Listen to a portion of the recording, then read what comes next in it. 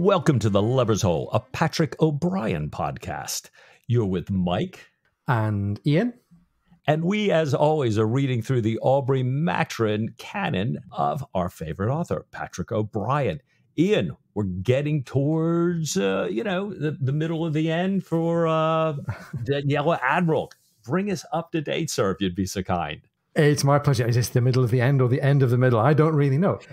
What we do know is that last time Jack was really worried about Stephen's current expedition ashore in France. And Sophie's letter about his infidelity with Amanda Smith and about the severe reprimand he was facing from the Admiral for letting French ships break out of Brest. Frustrated and longing for battle, Jack had left the squadron during a maneuver in heavy weather to chase a prize.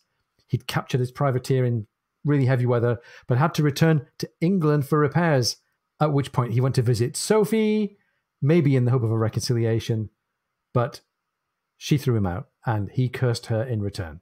So, having left that really terrible domestic scene, this week we're going to be back afloat. Jack is waiting for repairs with no Ringle on hand. He returns to the squadron just too late to pick up Stephen. He gets to worry, as do we, about how Admiral Stranraer views his latest conduct in leaving the squadron. And meanwhile, we learn that Stephen's roundabout homeward journey takes him to London, to Blaine, and to the promise of a new intelligence coup. So, Mike, a short chapter, but some important pieces to set in the right place here. Yeah. We're sort of continuing that heavy chapter, short chapter, heavy chapter. But this is a good one, as you say, Ian. Yeah. Well, and we start with, for me, was, a little bit of jeopardy. It says, 2 days after the dark of the moon, we read that Jack had been stuck in port and he's trying to get the dockyard to work faster. But now 2 days after his rendezvous with Stephen, he and the Bologna are rejoining the inshore squadron. And I was a little bit worried. Well, wait a minute, who picked up Stephen? But unfortunately, the suspense doesn't last long. The captain of the fleet receives Jack on the flagship, compliments Jack on his ship's new spar, says, the dockyard's done him well, and tells him that the Admiral is very far from well. He's very sick, and so the Admiral's secretary, Mr. Craddock, is going to see Jack. And Mr. Craddock says that Lord Stranraer had received Captain Aubrey's letter sent by the Ringle, but he had sent the Ringle to rendezvous with Dr. Maturin early because of confidential information that they had received. So apparently there was, an earlier pickup arranged. We can stop worrying about Stephen. And I'm sure this has been on Jack's mind. You're right. And the Ringle has not yet reported back. Again, I was like, wait, what? But, the captain goes on to say, it may have taken Dr. Maturin to the Downs. Perhaps if Dr. Maturin wanted to report back to London, there was, really favorable wind. So, all right, there we go. Now we're kind of up to date a little bit. Right. But in this really very frustrating way, besides wanting to know what's going to happen with Jack and Sophie, we're thinking, what's really going to happen with Jack and this potential investigation into his conduct by the Admiral? But we're stymied. The Ringle's not there. The Admiral's sick. Stephen's not around. Every place Jack goes, he's getting kind of blank walls. And it's really frustrating. I think we feel that as well as the readers. Jack manages to stay very polite and composed despite what must be all of this frustration. He expresses his hope that the Admiral's feeling comfortable and asks if there are any kind of secondhand reports of the Admiral's observations about the Bonaparte and company and chasing after this prize. The secretary says, well, these are matters outside my province. The classical replier, the functionary, right? And says, well, go see Captain Calvert, captain of the fleet, for orders. No comment then from Calvert. Doesn't make any observation about this failure by the Bologna to notice the signal to tack, but joins in with congratulating Jack on his prize, says that the prize sounds like a genuine stunner. So Calvert shares some of Jack's appreciation for a fine prize, but notes that the Admiral is perhaps the only flag officer in the service to be likely unmoved by a prize. He describes it by saying he is not interested in money. I'm like, we get to dig into this a little bit and debate the character of the Admiral here in the in the characters of Calvert and Jack together. Yeah, it's fascinating, because we've got this admiral that we know seems to be pretty doggone interested in money. But Jack has heard this before. He's heard that the admiral's not interested in money. He knows that the admiral has an ample fortune, but that he doesn't spend much money. He doesn't entertain much. And he can't figure out, Jack is wondering, how does this attitude about not being interested in money square with this incredible passion for enclosing larger and larger tracts of common land, really enclosing what seems like anything that, anybody can get their hands on. Yeah. It had me scratching my head as well, Ian, a little bit. Yeah. So is Jack forming the view somehow that the admiral's false or duplicitous, that these two contradict each other and therefore he's not a straight character? Or are we speculating that there's something more deeper and more fundamental to what the Admiral believes in? Maybe there's some useful insight that Jack could get here if you could figure out what really makes the Admiral tick, if it's not just plain money. Now, we'll see, I think, later on in the chapter, as we dig a little bit deeper into what's happening with the Admiral's character. Meanwhile, Calvert says, we're longing for Dr. Maturin's return. Yeah, so are we, mate. And he expresses the Admiral's great confidence in Stephen, orders Jack to return to the naughty step to the inshore squadron. And we get this little reflection back of the real-world timeline that we're supposed to be in here. He says, even though we're in this late stage in the war, even though Wellington's had this victory, doesn't name which victory, there's still a concern that a brisk northeast wind could allow the French to break out of Brest and defeat this divided fleet that the Admiral commands. So, and I can't really work out why at this critical, sensitive, winner-takes-all juncture in the war, they send Jack Aubrey off to do some hydrographic surveying, but that's what happens. He says, you go ashore and survey these particular parts of the coast, go find some submerged rocks like the ones that wrecked the Magnificent in 1804. So, Mike, a little jacking up of jeopardy one more time. We mentioned a shipwreck, and pretty soon we start to mention Chekhov, right? We mentioned the Magnificent. I wonder as well whether this is another little breadcrumb pointing us towards C.S. Forrester. Because while there was a real-world HMS Magnificent, she was a 74-gun ship of the line launched in 1766, struck an uncharted reef off of Brest in 1804. Most of the crew were saved, unlike the Droit de l'Homme, which we heard about earlier in the book. People were taken prisoner. In Hornblower and the Hotspur, in the fictional Hornblower timeline, Hornblower steward Doughty had formerly served aboard the Magnificent. So the Magnificent is another one of these ship names and kind of references to character names that is appearing in the Hornblower timeline. Now, we've seen some debate on some of the Facebook groups in the last couple of days. I know I've been jumping in. People going, surely O'Brien hated the idea of Forrester and therefore he can't have been reading Forrester. I'm sure that O'Brien wanted us to believe that he was a million miles away from Forrester, but I really bet you any amount of money in your pockets against any amount of money in my pockets that O'Brien read Forrester. He just didn't want to put himself adjacent to Forrester in the public mind and in his own mind. We've seen references to other Hornblower characters earlier on in the book, but I'm really enjoying my little round of Hornblower vibes that I'm getting from references like the Magnificent and all the other earlier things we've had about Admiral Pellew and so on. Right. O'Brien probably read Forrester's books, probably in his own way. I admired them for what they were, and it's bubbling to the surface here in the Yellow Admiral. There you go. There you go. Well, Jack says is very low in his spirits, that there's no definitive word on Stephen.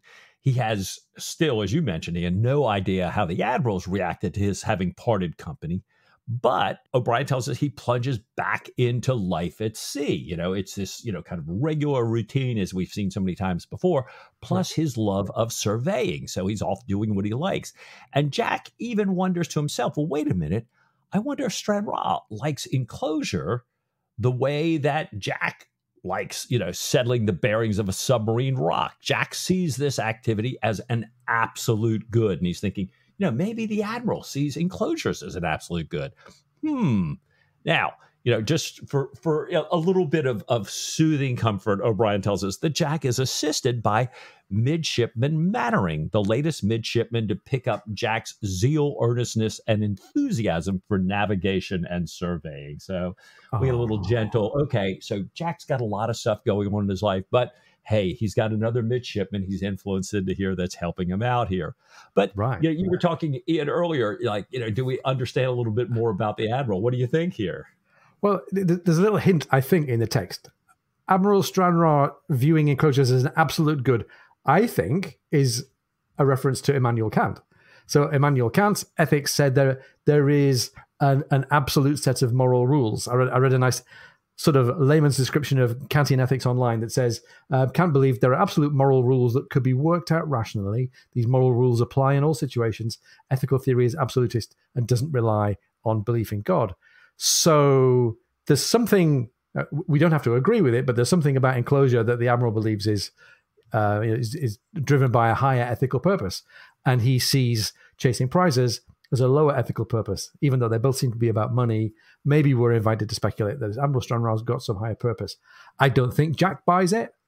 I don't think I buy it.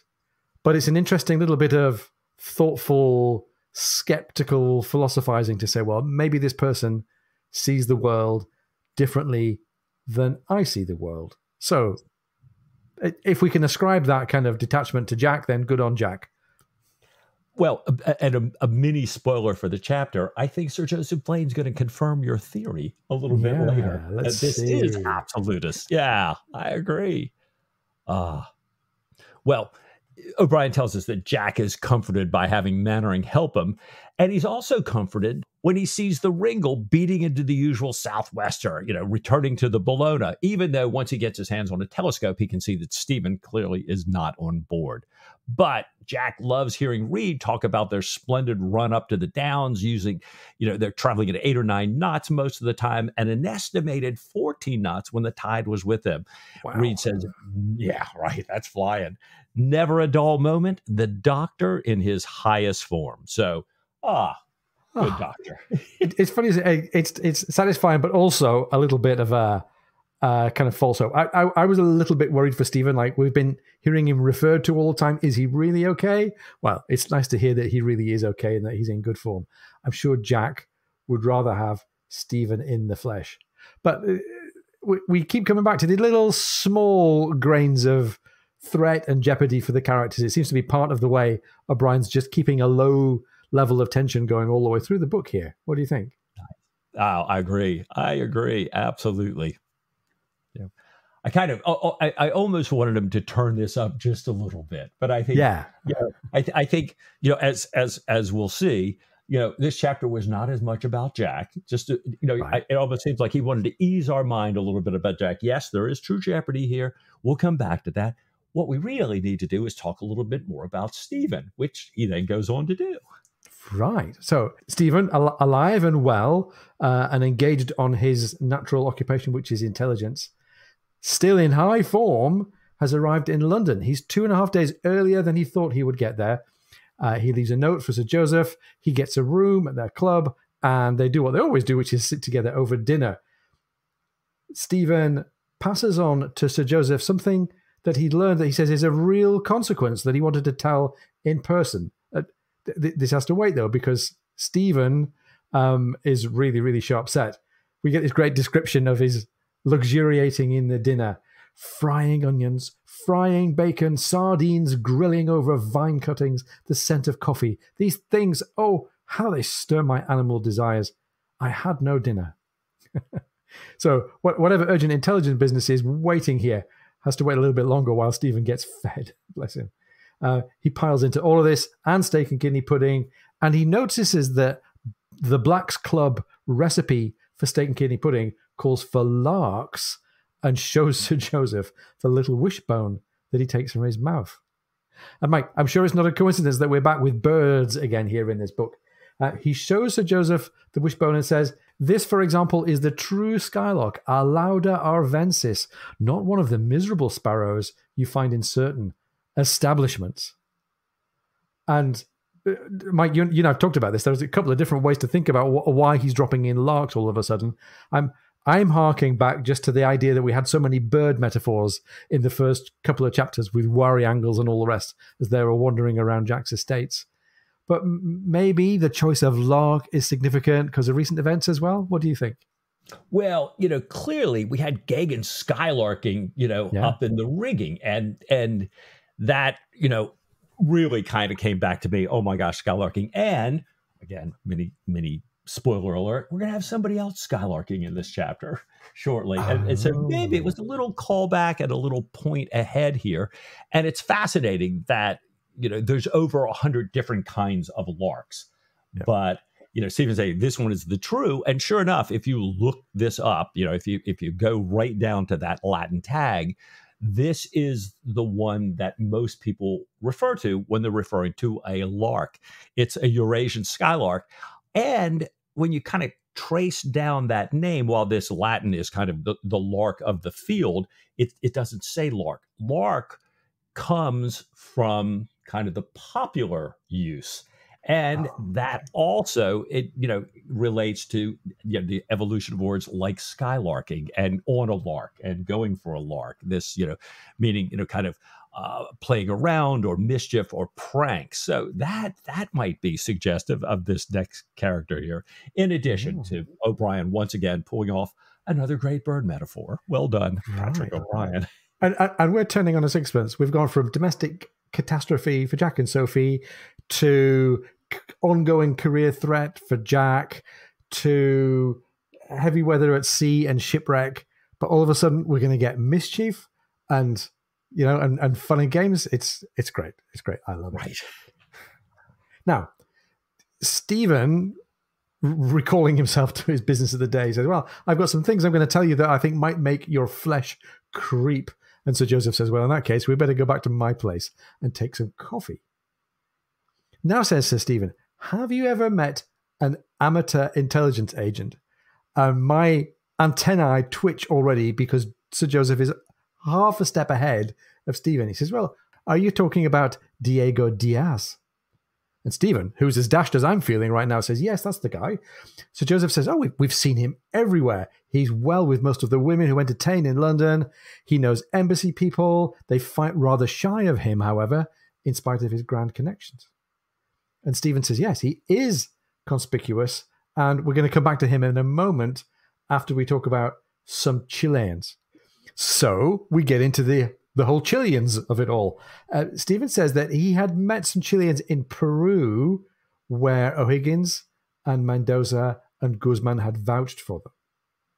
These Chileans would like to establish an understanding like the one that England had with the Peruvians, an alliance directed at independence for Chile. And by the way, remember back in the real world, second career for Cochrane, who we all know is the real world avatar for Jack Aubrey. But anyway, set that to one side. Stephen hands over to Sir Joseph his report of all of these conversations and resources and hopes and political views, including views on slavery of these Chileans.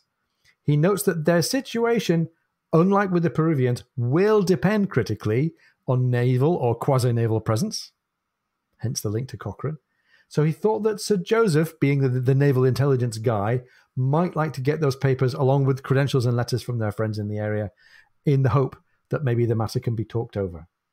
And I think Sir Joseph thinks that Stephen's onto something here. Mike, what do you say? Well, I do. Sir Joseph assures Stephen that he will indeed talk the matter over. And he kind of wants to assess the situation. He asks Stephen how deeply committed these people are compared to the Peruvians. And Stephen, he says they're very committed. He believes the prospects of success are 1/3 greater than in Peru. And we know that Peru came within a hair of success. And, he reiterates that unlike Peru, Chile, with its mountains and deserts, depends much more on attack and defense by sea, that, ocean mobility is going to be critical here. And Sir Joseph believes, he tells Stephen that, I think all the people that supported us last time are going to be enchanted with Stephen's report. Stephen really appreciates that. Yeah. But I love Stephen. Stephen, asks Sir Joseph to please put the report, as O'Brien writes, into the proper Whitehall prose, scabrous, flat-footed, with much use of the passive will you not. I may have allowed something approaching enthusiasm to creep in. And, I remember us, kind of teaching consulting writing, how it differs around the world. And I love this description that he used here. He's absolutely skewering civil service prose, right? The passive voice is where somebody says, you are loved by me. And the active voice is where somebody says, I love you. And British civil service types love the passive voice because it takes away responsibility and agency. And I love the fact that Stephen spotted this and invites Sir Joseph to add it back in as an extra layer of bureaucraties. Now, having taken care of how they're going to write, they're also going to take care of how they're going to maintain a little bit of a buzz here. So the topic turns to coca leaves. And Sir Joseph, who's clearly at least partway in with Stephen in appreciating the value of coca from time to time, he says, I'm glad I didn't take them earlier because I wanted to enjoy the meal, but I will take some of them tonight, he says, as I'm reading this report. And he goes on with his own little evaluation of cocaine. How very much their advantages outweigh them. The vivid intensity of reflection, the vividness of life itself, the reduction of commonplace distresses, cares, and even griefs to their proper status. And I have recently found that they enhance one's appreciation of music, particularly of difficult music, to a very high degree. And right, this reminds us of Stephen's experience, finds that his score reading and his perfect pitch comes back to him when he's taken coca leaves. And there's some sense here that, we're getting a nuanced view of the use of coca leaves. What do you think? Yeah, I've got to admit, every time I read about this, I think, we should try this. But then I think, whoa, calm down, young man, calm down. Although it's funny, I was listening to a neuroscience book this week, and he was commenting that like processed food, processed drugs are so much stronger and do so much more damage.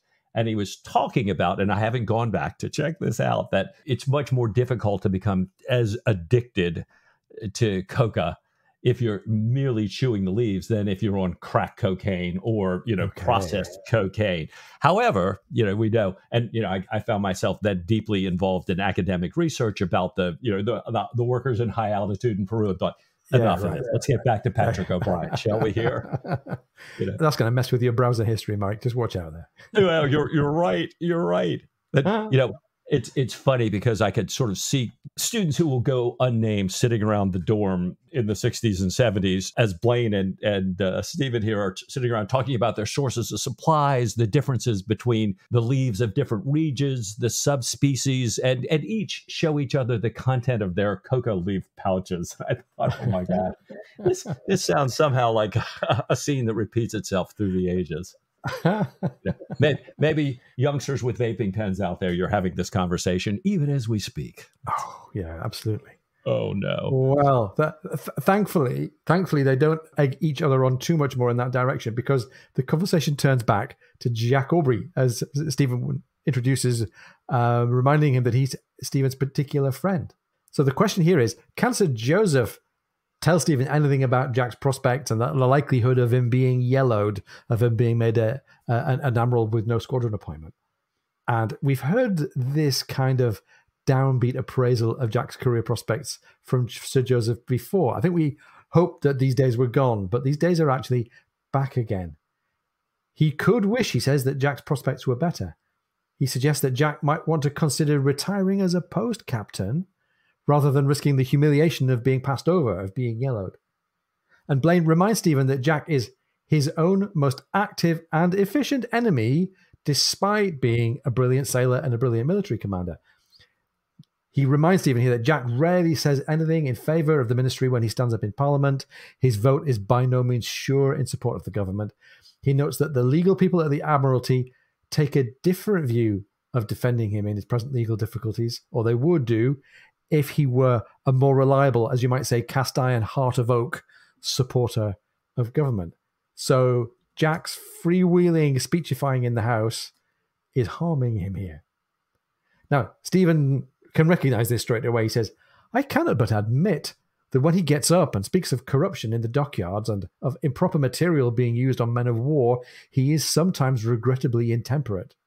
And Sir Joseph says, yeah, right, that and all the rest of it. He says, what a gift you have for understatement, Stephen. And we get this continued explanation from Blaine that Jack has made powerful enemies outside of the Commons, including Lord Stranraer in his recent dispatches, who's speaking about neglect of duty, about leaving manoeuvres to chase a prize. And he thinks that this particular prize, the one filled with gold dust, might actually cost Jack dearly. And might we come back once again to all that glisters is not gold, and pursuit of money isn't everything in life. No. And, this is what Jack's wanting to know. How did the Admiral feel? Well, now we know how the Admiral feel. He is, selling him right down the river in his official reports here. Yeah. Well, Stephen, now he sees that this clear tension between the Admiral and Jack is spilling over, having this harmful effect. And I think he's trying to temper it a little bit. He asks Blaine if he knows how the ill will between Jack and the Admiral developed. And Sir Joseph actually does. He knows, and this is, we're back to what drives the Admiral. He knows the Admiral is a most zealous enclosure of land and had advised his nephew, Captain Griffiths, to enclose the common, a petition that Aubrey defeated in the late stages. Now, the Admiral believes Aubrey set the common people against Griffiths. They burned his stacks, massacred his deer and game, and that Griffiths and his servants are pelted in the village so that, as O'Brien says, his life there is no longer worth living. And he finishes up by saying Stranraer sees this unnatural insubordination of the villagers in exactly the same light as naval mutiny, and of course abhors it. Stranraer's word against a serving officer carries great weight with government. So, here we go. Now we can kind of see this is, how, we haven't, we got a little bit more about enclosures, but we got a lot more about how he's viewing Jack. And why this is really winding his clock up on multiple levels. Yeah. And I mean, we got the suggestion a couple of chapters ago that all the hayrick burning and poaching and kind of petty abuse of Griffiths was just so much larks, as you might say. Right. But actually, it goes deeper than that. And Stranraer does indeed have these kind of deep, high-minded sensibilities about marshalling the resources of the world and the nation. And he's upset by Jack's attitude, not only for his insubordination, but for his, his philosophical opposition. We learn a bit more about Stranraer's status. What can he do with this disagreement of his? Answer, quite a lot. He's married very well. He's married to a widowed lady with great estates, even larger than Stranraer's own. These estates and the 9 votes in Parliament that they control will go to her idiot son's guardian when she dies. So there's a time limitation on Stranraer's power, but for the time being, it's stronger than Jack's. Stephen asks, is this Admiral an honest and scrupulous man? And Blaine is cautious as he tries to give his assessment. He is much respected, is Stranraer. Blaine hasn't heard anything against him, but, says Blaine, I should not put my hand in the fire for any man as powerful as he has been these many years, so concerned with politics, and so passionate in his religion of enclosures, the country's one salvation. There you go. That's the ethical purpose. Enclosures are going to salve the country. We might not agree, but clearly the Admiral takes it deeply and personally. Absolutely. Stephen says he asked because of these orders that had gone out from the squadron, which might have brought Jack back to the squadron before he could vote on the petition. So he's saying, wait a minute. He thinks the Admiral was playing politics with these orders to keep Jack out of Parliament. And Sir Joseph says, I can't express an opinion on that, but I do think that any hardened politician would see that as venial alone, if that. And by venial, we're back into theology here. This is the difference between a venial and a mortal sin here. A mortal sin being one that kind of cuts us off from God in some Christian theology. Venial meaning, slap on the hand. But Sir Joseph say, I don't even think it would be that. And certainly a hardened politician wouldn't think about that. So, but then he gives Stephen the bottom line. O'Brien writes, yet scrupulous or something less than scrupulous, Admiral Stranraer does not love Captain Jack, and his word counts. So we hear this, steady drumbeat of, we're kind of going back to, as you say, Ian, earlier times when Jack had foes high above him in service that were, really doing bad things to his career. So that noose is tightening, if you will. It is, and it adds an extra dimension to the antipathy of Jack's neighbour Griffiths, who votes with his uncle, who inherits the uncle's estates, but not the widow's estates. And upon inheriting, though, potential good news, Captain Griffiths loses parliamentary value. He becomes a bigger landowner, but he becomes a less significant indirect influence in the Commons. Griffiths then, he says, will become a cipher with a coronet, and he is even more likely than Aubrey to be yellowed. So, Mike, it's a tiny crumb of comfort, but not really for Aubrey. The potential future, let down for Griffiths. That's the key idea, though. This idea that Griffiths, like Jack, is at risk of being yellowed. Stephen and Sir Joseph would both hate to see that happening to Jack. And Sir Joseph thinks that given there's a kindness for Jack in Melville the Forced Lord, in the Duke of Clarence, maybe a shore appointment could be arranged, something hydrographical, which puts him out of the running for a flag, but includes the possibility of a recall. And Mike, it's funny, just as I'm thinking about this, I'm going back to the flag captain who had sent Jack on this bizarre hydrographical mission inshore.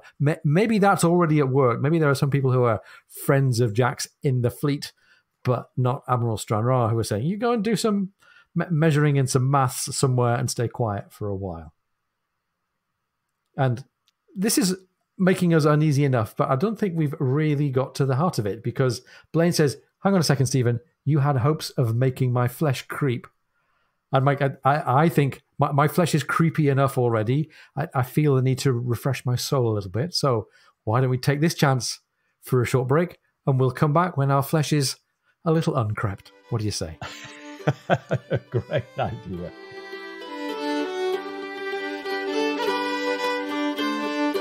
If you're enjoying the podcast, please come and join our supporters on Patreon. Go to patreon.com/LoversHole.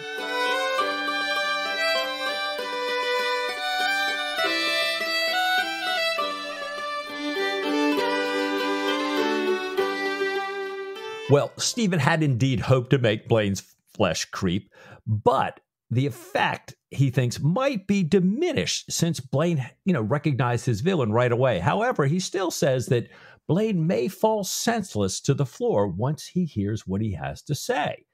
And Stephen starts by saying that, Don Diego, he doesn't sound like a very formidable villain. And Blaine absolutely agrees. He says, it sounds like a young man. He's given to uncommon high play at gambling houses. He's eager to make political acquaintances. He asks industry questions, and he suggests deep private sources of information. He says, now, Diego does know many important people, and perhaps they indulge him, he says, with some, in Blaine's words, oddments of more or less confidential information, because he's seen as amiable, foolish, and a good entertainer. And he says, but Stephen, what do you know about him? So now he's waiting for the payoff here. All right, so tell me, Stephen, what am I missing, right? Right. So here we get the return flow of information from Stephen. This guy, Diego, has titles, he has a fortune, he has amiability, he has important friends, but Stephen believes that Diego Diaz's appearance of harmless foolishness is assumed.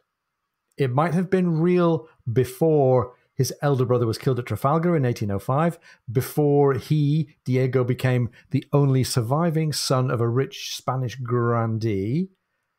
He and his father had created a branch of Spanish intelligence with him at the head that was concerned chiefly with naval affairs. And Mike, I really like this description of Diego. I'm starting to look forward to meeting the guy.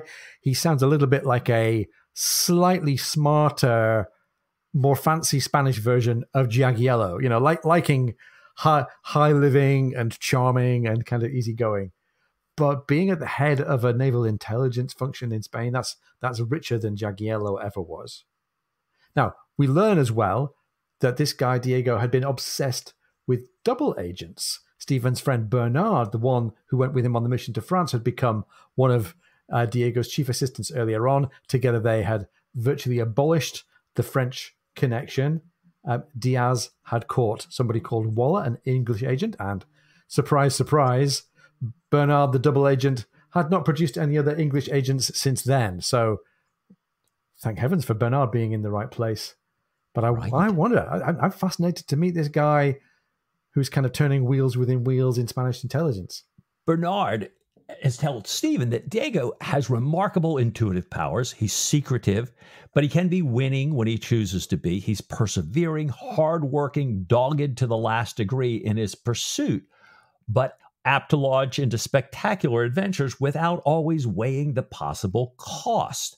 Now, Stephen kind of then goes into his whole mode of operating. He says that he does this through burglaries. And the ones he organized in Paris, he had astonishing results. He gets people to tell him who has important government documents, and then through connections to kind of, private detectives and underworld people, has these documents stolen.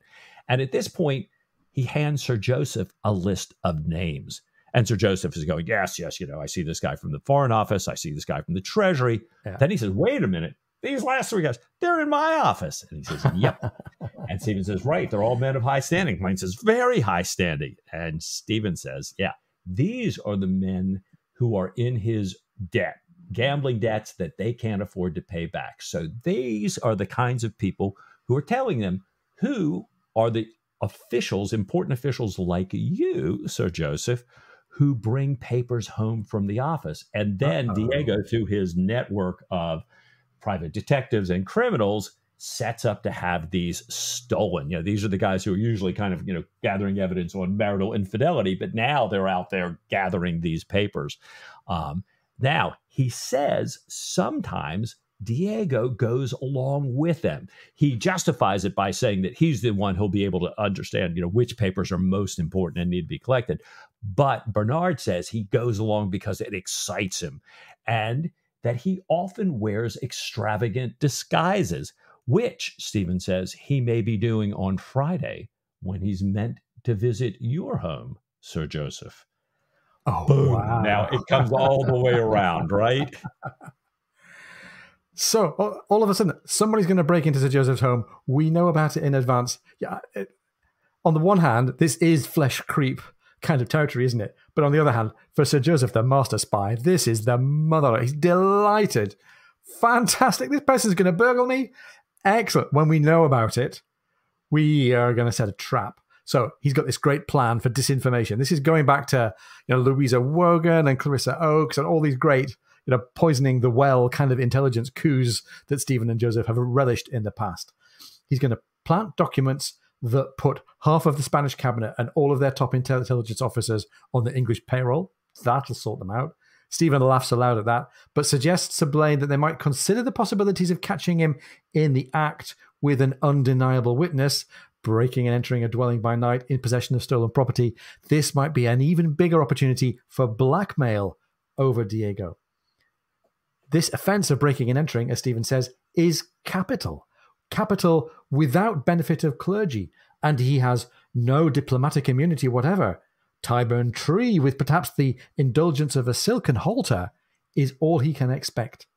From the extreme embarrassment of his government, from his family's anguish, to say nothing of his own uneasiness, what concessions may we not expect? Wow. Devious Stephen Maturin's back in good form here. So, Mike, a couple of things for us to rewind here and dig into. Capital without benefit of clergy, that kind of trips off the tongue, but I hadn't ever really dug into it before we got here. What does that come from? Well, it's fascinating. This is something that, it actually comes from Roman times when the Roman emperor converted to Christianity. Right. And all of a sudden there was kind of a special dispensation for like Christian bishops and everything. And it went down through, through the ages in medieval London. What it really was talking about was somebody that's convicted of a capital crime, a crime for which you would be put to death, could receive a special pardon and escape execution. And the way it usually operated was they were sent not to kind of a civil court, but to an ecclesiastical court where they would be much more lenient with them, that sort of thing. Or, they were given leniency by the, sometimes you had a civil magistrate and a member of clergy kind of both passing judgment here. So fascinating thing. And the history of that for our listeners, by all means, dig into that. The way that evolved is fascinating here. And then they had this Tyburn tree, perhaps with the indulgence of a silken halter. Now, Tyburn tree, important English reference, right? Yeah, very important. The kind of proverbial, and in this case, real life location for the gallows, the principal place for public executions where people were hanged in the outskirts of London, in East London, all the way back through 650 years. including sometime after these novels are set and many, many centuries before. Tyburn Tree means the end and a long drop at the end of a short rope. So this is a prime blackmail opportunity. They've got all the leverage they could ever hope for if they can pull this off. Now, Blaine is delighted. The next question is, how? And Stephen's brain's working at 100 miles an hour here. I know, he says, we'll use Pratt, the thief taker. He knows all the private inquirers and all their less presentable associates. He can help arrange everything. Like, I think we were both a bit unsure about what the everything might mean. Like, it sounds like we already know that Diego's going to do this burglary. Doesn't sound like we need very much apart from maybe some muscle on the scene. So perhaps that's all that Pratt and his associates are going to provide, is some security for when this all goes down. This is great, says Blaine, even though Stephen says it could be expensive. Couldn't possibly cost too much, says Blaine. And so, fast forward to the scene in Sir Joseph Blaine's library at night. Take us there, Mike. Yeah, well, Sir Joseph works at night in this library, and he, brings his official papers home. He has this big mahogany cabinet where he stores them and everything else. And he has these two long looking glasses at the far end, looking glasses, mirrors. So, and O'Brien even points out that they're kind of big and modern and kind of don't really go with this. But he says that the bearded man who's busy trying to pick the lock on Blaine's mahogany cabinet where these papers are stored doesn't notice them or the specimen cases or the enormous bear up against the wall with one arm out ready to receive a hat or an umbrella. Oh, another bear. We love this. Stephen and Sir Joseph, it turns out, are in this darkened passageway and they're watching through these mirrors. Apparently there's like an inch where they're not silvered, so they can kind of see through from the darkened passageway here. And Sir Joseph, all of a sudden, he has to sneeze, and he closes his eyes, contorts his face, to suppress this sneeze. And when he opens his eyes, he sees that the man has a dark lantern, has now opened it up a bit, has pulling this big fat document from the files. So now he's got red-handed, confidential red-handed English things. Yeah. And we all know, watching the news, having confidential documents illegally. It's a big no-no down through the centuries, right? Absolutely. Who would do that? Absolutely.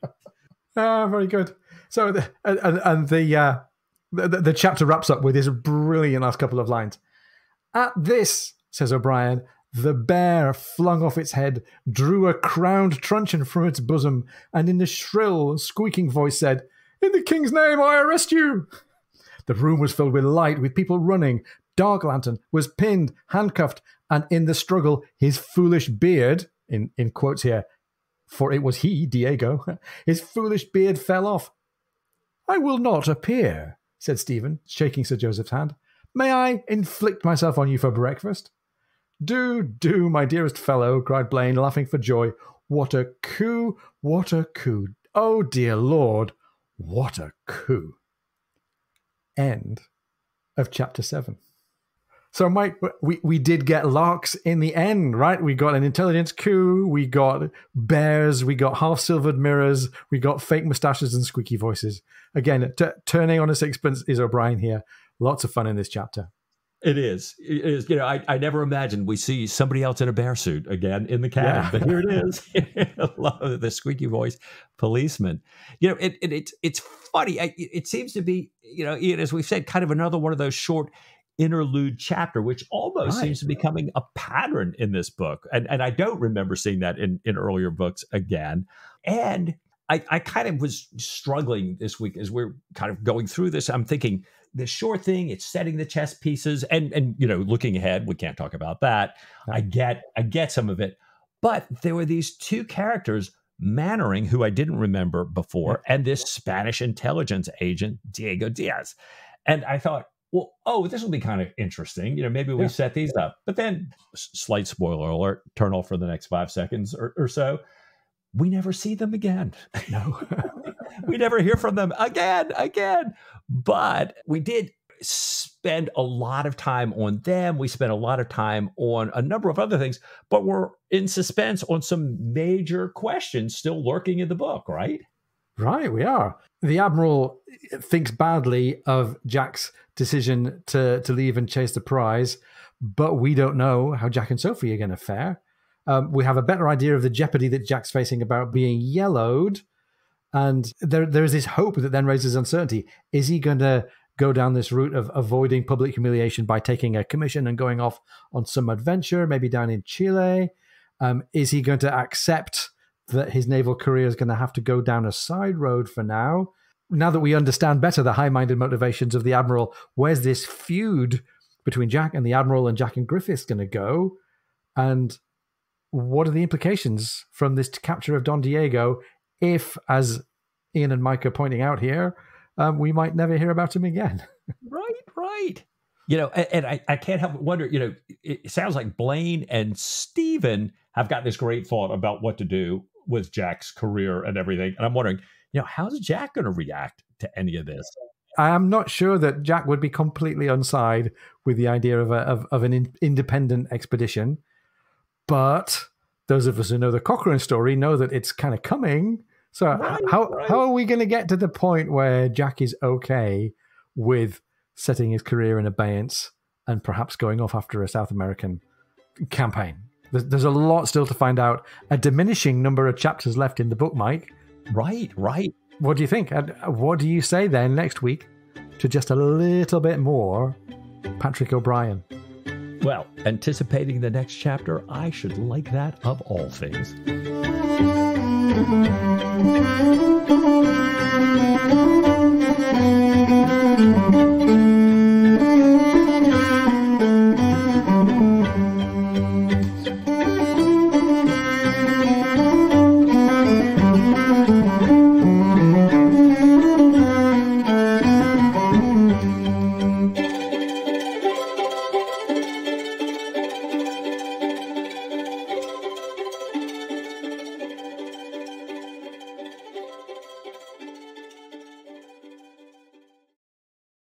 And he's also comforted when he sees the beetle. The beetle. This is not Darwin. All right, sorry, Sam. There. When he sees the Ringle beating into the usual southwestern.